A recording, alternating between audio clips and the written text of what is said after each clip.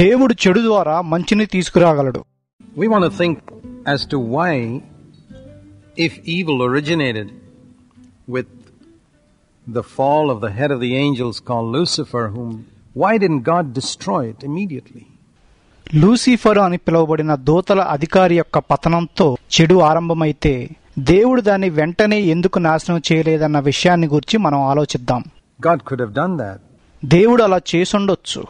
If Satan is the cause of all the evil in the world, why doesn't God destroy Satan? లోకంలో ఉన్న చెడు అంతటికీ సాతానే కారణమైతే దేవుడు సాతాన్ని ఎందుకు నాశనం చేయడు? Why doesn't he destroy all the demons so that we would not be harassed by them? మనం వాటి చేత వేధింపబడకుండానట్లు ఆయన దయ్యాలన్నిటినీ ఎందుకు నాశనం చేయడు? Why should people suffer in so many ways? ప్రజలు అనేక విధాలుగా ఎందుకు బాధపడాలి? If God does not do that, we can be perfectly sure that he has a very good purpose. దేవుడు అలా చేయకుంటే ఆయనకు చాలా మంచి ఉద్దేశం ఉందని మనం నిశ్చయంగా నమ్మొచ్చు. There are many things about God that we cannot fully understand. దేవుణ్ణి గూర్చి మనం పూర్తిగా అర్థం చేసుకోలేని విషయాలు ఎన్నో ఉన్నాయి. God's wisdom is like that of an ocean. దేవుని జ్ఞానము ఒక మహాసముద్రం వంటిది. And our mind is like a little cup. అయితే మన మనస్సు ఒక చిన్న గిన్నె వంటిది. It can contain just a little bit of the water of the ocean. మన మనస్సు ఆ మహాసముద్రములో కొంత నీటిని మాత్రమే కలిగి ఉండగలదు. So we can understand a little bit. కాబట్టి మనం కొంత మట్టుకు అర్థం చేసుకోగలం. We can't understand it fully. మనం దాన్ని పూర్తిగా అర్థం చేసుకోలేం. But we can understand a little bit. కానీ మనం కొంత మట్టుకు అర్థం చేసుకోగలం. And with that little bit, with that little intelligence and understanding that God has given us, we can understand a little bit of the reason why God has not destroyed Satan. దేవుడు మనకిచ్చిన కొద్ది తెలివితోనూ వివేచనతోనూ దేవుడు సాతాన్ని ఎందుకు నాశనం చేయలేదన్న విషయాన్ని మనం కొంత మట్టుకు అర్థం చేసుకోవచ్చు. Why God permits life on earth to be so difficult, so insecure, so dangerous in so many ways. భూమి మీద బ్రతుకు ఎన్నో విధాలుగా కష్టతరంగాను అభద్రతతోనూ ప్రమాదకరంగాను ఉండటానికి దేవుడు ఎందుకు అనుమతిస్తాడు? One reason is, ఒక కారణం ఏంటంటే, if God had made life on earth extremely comfortable and easy, దేవుడు భూమి మీద మన బ్రతుకును ఎంతో సౌకర్యవంతంగాను సులువైనదిగాను చేస్తే people would not think of eternity. ప్రజలు నిత్యత్వం గురించి అసలు ఆలోచించరు. Man was not created only for his short life on earth. మనిషి భూమి మీద తన కొద్దిపాటు బ్రతుకు కొరకు మాత్రమే సృష్టింపబడలేదు. Even if you live 100 years on this earth, that's a very short period compared to eternity. మీరు భూమి మీద ఒక 100 సంవత్సరాలు జీవించినప్పటికీ నిత్యత్వంతో పోలిస్తే అది చాలా తక్కువ సమయం. Plants and animals do not exist eternally. చెట్లు జంతువులు శాశ్వతంగా జీవించవు. But when God created man, కానీ దేవుడు మనిషిని సృష్టించినప్పుడు he created man to be a creature of eternity. ఆయన మనిషిని శాశ్వతంగా జీవించడానికి సృష్టించాడు. To live endlessly. అనంతంగా జీవించడానికి సృష్టించాడు. His body may perish on earth after he's lived 70, 80, 100 years. మనిషి 70, 80, 100 సంవత్సరాలు జీవించిన తర్వాత అతడి శరీరం కృషించవచ్చేమో గాని, but that soul within you is eternal. అతడిలో ఉన్న ఆత్మ శాశ్వతమైంది. It will never die. Once you're born, that soul never dies. మీరు ఒకసారి జన్మించిన తర్వాత ఆ ఆత్మ ఎప్పటికీ మరణించదు. It exists eternally. అది శాశ్వతంగా ఉంటుంది. And it's important for you to understand that. దాన్ని మీరు అర్థం చేసుకోవటం ముఖ్యమైన విషయం. And one thing we can be sure, that God in his infinite wisdom has permitted life on earth to be difficult so that people think about him. ప్రజలు ఆయన గురించి ఆలోచించేలాగున దేవుడు తన అనంతమైన జ్ఞానంలో భూమి మీద బ్రతుకు కష్టతరంగా ఉండునట్లు అనుమతించాడన్న విషయాన్ని మనం ఖచ్చితంగా నమ్మొచ్చు. Even the problems, the sicknesses, and the trials and difficulties that Satan and evil spirits bring into your life. సాతాను మరియు దురాత్మలు మీ జీవితంలో తెచ్చే సమస్యలు, వ్యాధులు మరియు శోధనలు are permitted by a loving God to make you turn to Him. ఆయన తట్టు మీరు తిరిగేటట్లు చేయుటకు ఒక ప్రేమగల దేవుడు అనుమతించినవే. In that way, even those trials and difficulties are an expression of God's love for you. ఆ విధంగా ఆ శోధనలు, కష్టాలు కూడా మీ కొరకు దేవుని ప్రేమ యొక్క ప్రత్యక్షతగా ఉన్నాయి. See, God is so powerful and so almighty చూడండి, దేవుడు ఎంత సర్వశక్తిమంతుడంటే that He can make even evil work for the fulfillment of His purposes. ఆయన చెడును కూడా తన ఉద్దేశాలను నెరవేర్చుటకు వాడుకుంటాడు. And we can't understand that. మనం దాన్ని అర్థం చేసుకోలేం. We can think that, well, good is good and evil is evil, and only good things will further God's purposes. No. మంచి అంటే మంచేనని, చెడు అంటే చెడేనని, కేవలం మంచి మాత్రమే దేవుని ఉద్దేశాలకు అనుకూలంగా ఉంటుందని మనం అనుకుంటాం. కానీ అలా కాదు. God is almighty that He can make evil work to further the purposes of good for us as human beings. దేవుడు ఎంత సర్వశక్తిమంతుడంటే ఆయన మనుషులమైన మన కొరకు చెడును మంచి ఉద్దేశాల కొరకు వాడుకోగలడు. Let me give you an example. In fact, this is the whole message of the Bible. నేను మీకు ఒక ఉదాహరణ ఇస్తాను. నిజానికి బైబిల్ గ్రంథం యొక్క పూర్తి సందేశం ఏంటంటే how God uses Satan and evil spirits to further His purposes. దేవుడు తన ఉద్దేశాలని నెరవేర్చడానికి సాతాన్ని, దురాత్మలను వాడుకుంటాడు. And that's why He does not destroy them. ఆ కారణంగానే ఆయన వారిని నాశనం చేయడు. And all the evil that's going on in the world, in some wonderful way, we will discover finally that they fulfilled God's purposes. లోకంలో జరిగే చెడంతా అద్భుతమైన రీతిగా దేవుని ఉద్దేశాలను నెరవేర్చిందని మనం చివరికి తెలుసుకుంటాము. God did not create evil. దేవుడు చెడును సృష్టించలేదు. But when the angels and man decided to be evil, God said, okay, He's going to use that to further His purposes. కానీ దూతలు, మనుషులు చెడ్డవారిగా మారుటకు నిర్ణయించుకున్నప్పుడు దేవుడు సరే, నేను దాన్ని నా ఉద్దేశాలను నెరవేర్చుకోవడానికి వాడుకుంటాను అని చెప్పాడు. And there we see something of the almighty power of God. అక్కడ మనం దేవుని సర్వశక్తిలో కొంత మట్టుకు మనం చూడగలం. And when we see that ourselves, our own faith is strengthened. అది చూసినప్పుడు మన విశ్వాసం బలపడుతుంది. And we discover that we're not afraid of evil anymore, because God can make it to work for our good. దేవుడు చెడును మనం మంచి కొరకు చేయగలడు కాబట్టి మనం చెడుకు ఇంకా భయపడనక్కర్లేదని మనం కనుక్కుంటాము. I heard a story of a businessman once who'd been very close to God at one time. ఒకప్పుడు దేవునికి చాలా సమీపంగా ఉన్న ఒక వ్యాపారవేత్త గురించి నేను విన్నాను. But over a period of time, he drifted away from God as his business prospered. కొంతకాలం తర్వాత అతడి వ్యాపారం వృద్ధి చెందే కొలది అతడు దేవుడి నుంచి నెమ్మదిగా దూరమయ్యాడు. He was going to a Christian church. అతడు ఒక క్రైస్తవ సంఘానికి వెళ్తూ ఉండేవాడు. And the elders in that church tried to speak to him repeatedly to turn him back to faith in God, to surrender his life to Christ again. ఆ సంఘంలోని పెద్దలు అతన్ని తిరిగి దేవుని తట్టు త్రిప్పటానికి, క్రీస్తుకు తన జీవితాన్ని తిరిగి సమర్పించటానికి పదే పదే అతడితో మాట్లాడటానికి ప్రయత్నించారు. But he was too occupied with his business. కానీ అతడు తన వ్యాపారంలో మునిగిపోయాడు. He didn't have time anymore to come for meetings, even on Sundays. ఆదివారం నాడు కూడా కూటాలకు రావడానికి అతనికి సమయం లేకపోయింది. His business was prospering. అతడి వ్యాపారం అభివృద్ధి చెందుతూ ఉండెను. Then one day, a poisonous snake bit the youngest of his 3 sons.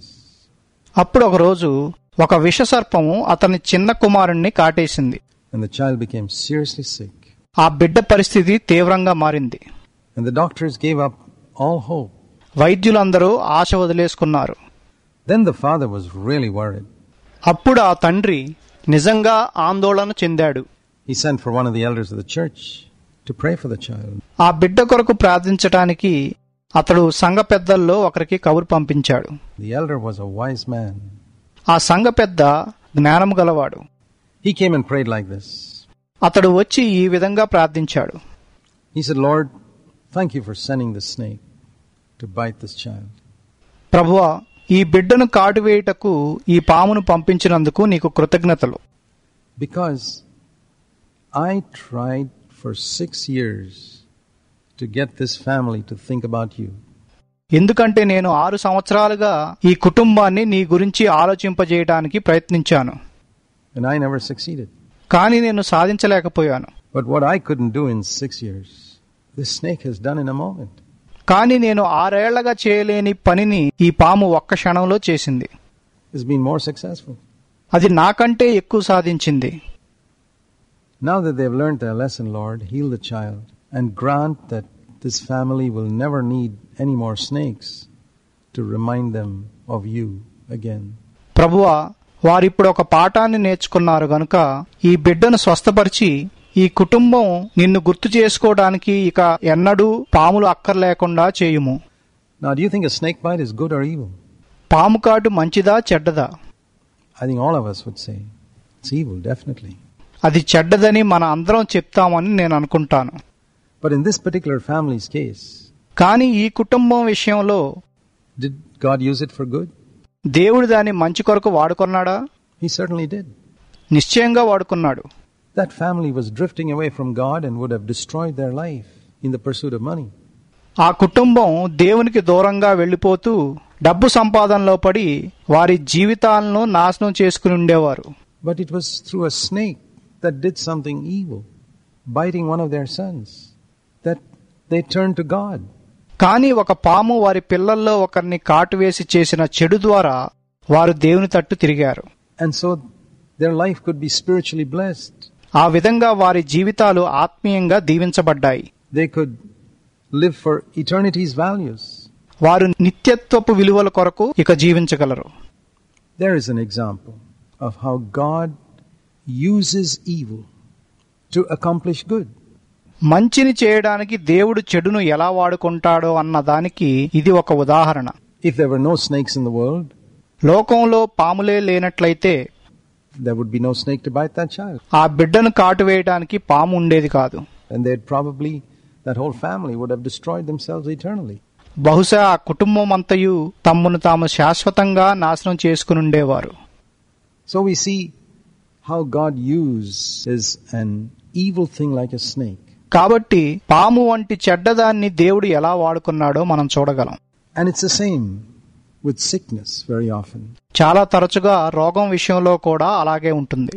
There are people who don't think about God at all in their life until one day they're suddenly taken to hospital with a cancer or some other serious sickness. దేవుణ్ణి గురించి తమ జీవితం అంతా ఆలోచించని వారందరూ ఒకరోజు వారు క్యాన్సర్తోనో లేక వేరే తీవ్రమైన వ్యాధితోనో అకస్మాత్తుగా ఆసుపత్రికి వెళ్తారు. And all of a sudden, these people who never thought about God for 40 years suddenly think about God.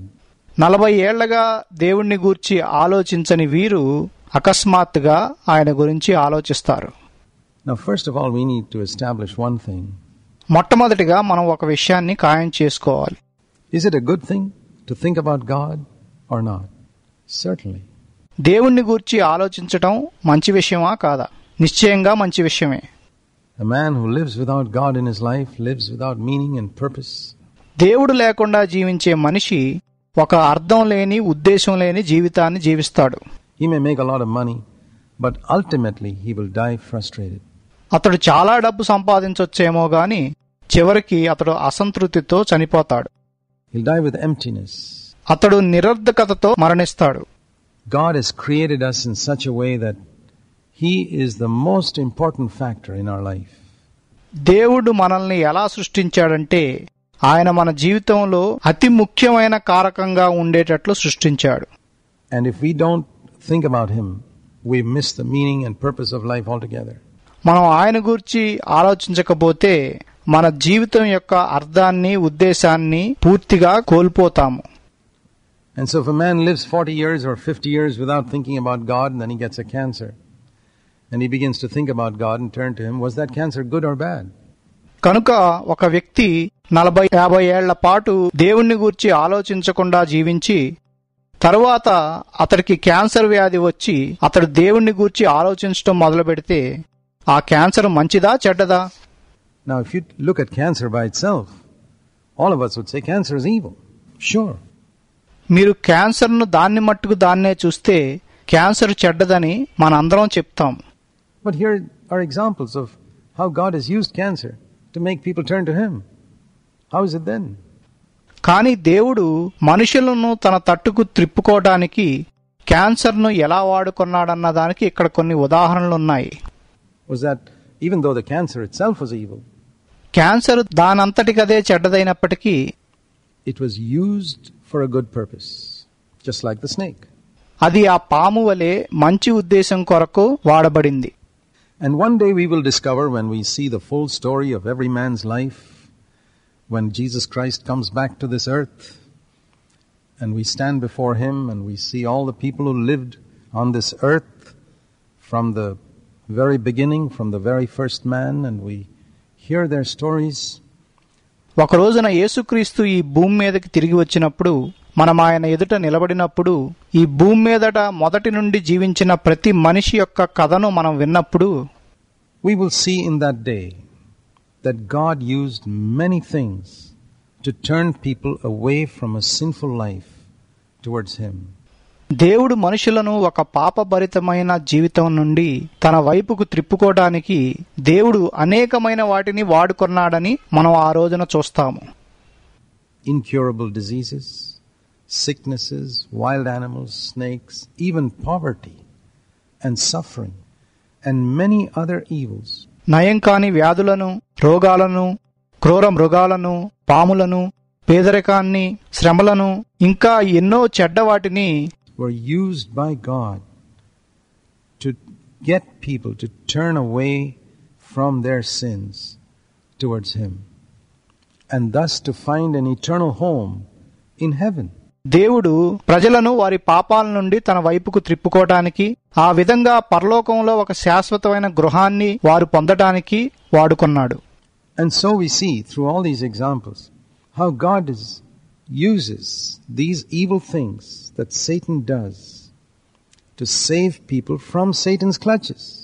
కాబట్టి ఈ ఉదాహరణలన్నిటి ద్వారా దేవుడు సాతాను చేసే చెడ్డ పనులను ప్రజలను సాతాను పట్టు నుండి విడిపించడానికి ఎలా వాడుకున్నాడో చూడగలం. Here's a man living for the devil and living doomed to an eternal destiny in hell away from God. అపవాది కొరకు జీవించే ఒక వ్యక్తి ఉన్నాడు. అతడి చివరి గతి దేవునికి దూరంగా ఉండే నరకం.